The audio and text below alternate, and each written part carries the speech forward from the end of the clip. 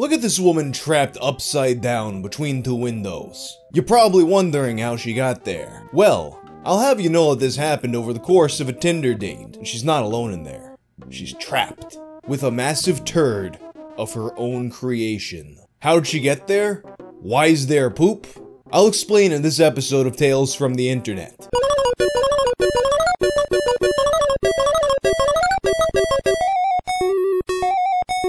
This video was sponsored by Darkfire Heroes. Darkfire Heroes is a free-to-play real-time action RPG set in a fantasy world in peril. Collect unique heroes, set up your party, and send them out into one of the uniquely designed and balanced campaign stages.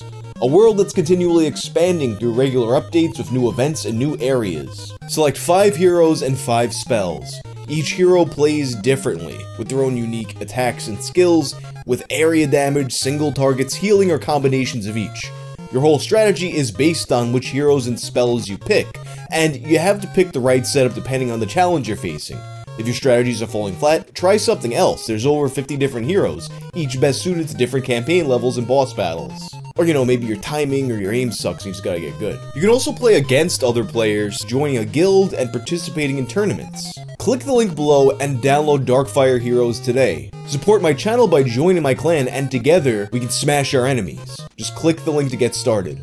Early on my channel, I had a video where I was talking about one of the weirdest Tinder dates I'd ever been on. You know, the one where a girl's having a whole ass conversation with me over the sound of her own piss. But really, in general, my Tinder experiences aren't as bad as a lot of the nightmare stories that I've heard from that app.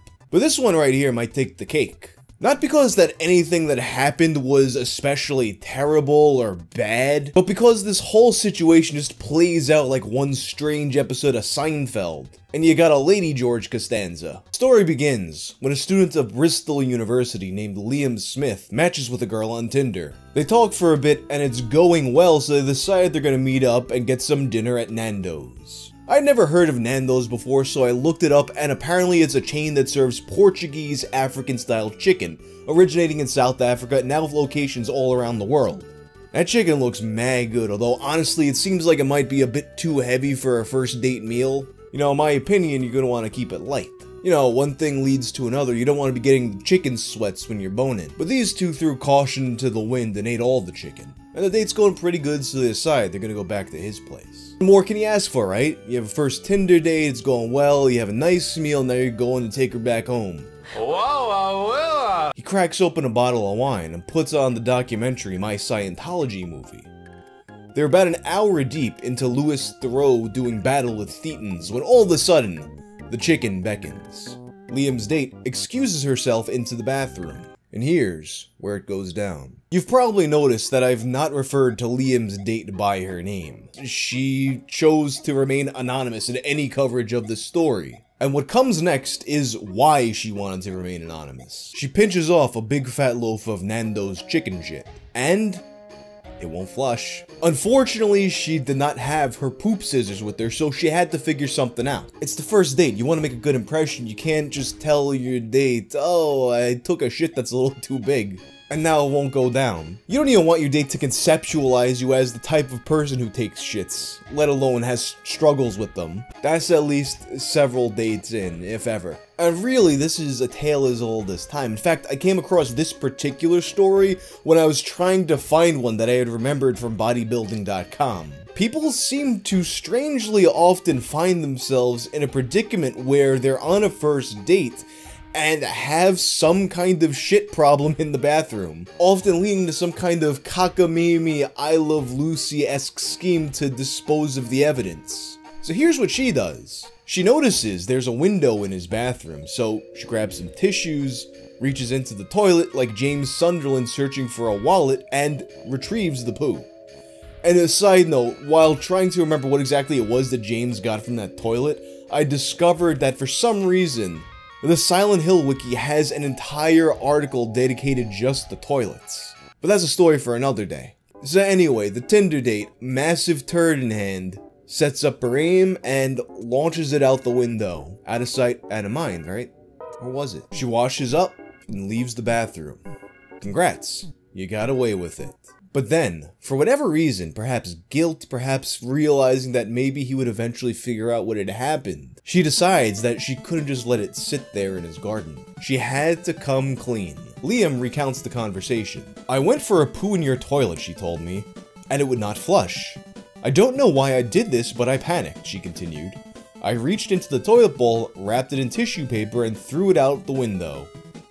I was understandably concerned and told her we would go outside, bag up the offending poo in the garden, bin it, and pretend the whole sorry affair had never happened." So they went to the garden, bagged up the poo, threw it away, acted like it never happened, and they proceeded to have a lovely night. Oh, what's that? They did not have a lovely night? Come on, this would not be a video if it was that simple. You see, that turd never made it to the garden. Liam's window is not an ordinary window. For some reason, his window is 2-ply. You see, he has a window in the bathroom that opens up at the top, but behind it, you have a 1-foot gap, and behind the gap, you have another window that for whatever reason does not open.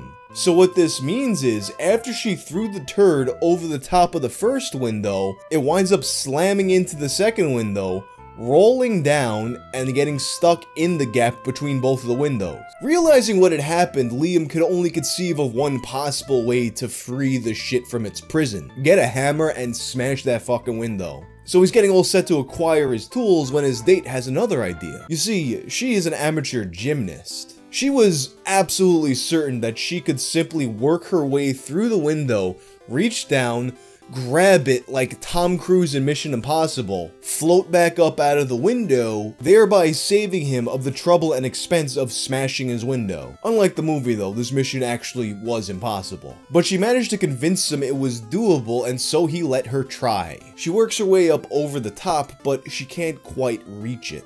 So he gives her a little boost so she can get in further. It was exactly what she needed. She's able to reach all the way down, bag the turd, pass it up over the top to him, where he proceeds to drop it back down into the toilet where this whole problem began. And then he goes back to the window to get her out, but wait, there's a problem. She can't get out. He grabs her by the waist and pulls and pulls and pulls, but she's just stuck, upside down between two windows.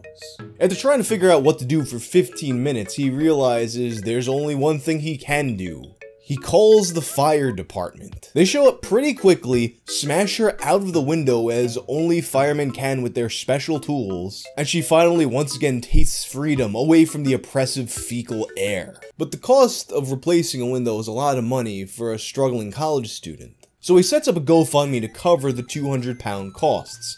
And at this point is where this goes from being just, you know, a cookie night between two people on Tinder, and becoming a happening now that's spreading all over the internet.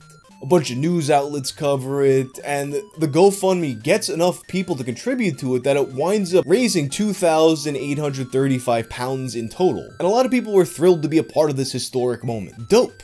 Cool. Legend. Poo. This donation is a gift for my sisters Louisa, Mariana, and Mia, who all love poo stories. Others weren't feeling it though. This person is clearly an idiot.